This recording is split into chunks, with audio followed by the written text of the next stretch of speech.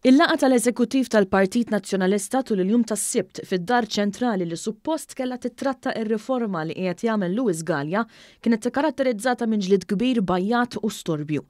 Fil-laqgħa għaddiet tal-fazzjoni tal-eks Kap Busuttil u mhux tal-fazzjoni tal-Kap attwali Adrian Delia, hekk kif Ċensu Galea inħatar President tal-Kunsill Ġenerali tal-Partit Nazzjonalista.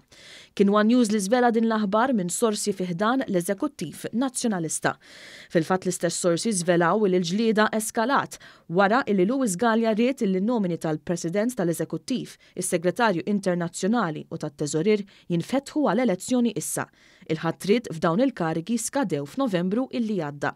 Madankollu l-eks Segretarju Ġenerali tal-Partit Nazzjonalista Clyde Puli u l-grupp tiegħu spiċċaw bir-rawa fħalqhom u ma ridux jaċċettaw dak li qed jipproponi Galea. Dan għaliex f'dawn il-karigi għatfada l-aħħar żewġ allejati tal-Kap Adrian Delia, jiġifieri l-eks Ministru Mifsud Bonnici li huwa l-President tal-Amministrattiv u Knight li hija s-Segretarju Internazzjonali. L-istess sorsi żvelaw li Louis Galea rid jiftaħ dawn il-karigi għall-elezzjoni issa biftehim mal-fazzjoni Busuttil biex ineħħu b'mod partikolari lil Mifsud Bonnici. Ġimgħa ilu Louis Galea nqabad jikkonfoffa f'laqgħa fid-dar tiegħu fis-Siġġiewi flimkien mal-President tal-Eżekuttiv l-eks Ċensu, id-deputat Karol Aquilina u l-eks President tal-Eżekuttiv Mark Anthony Sammut. Fl-aħħar laqgħa tal-Eżekuttiv nhar it-Tlieta, Clyde Puli sfida lil Ċensu jgħid x'ġie diskuss tul din il-laqgħa sigrita, iżda Ċensu baqa' jirrifjuta illi jwieġeb.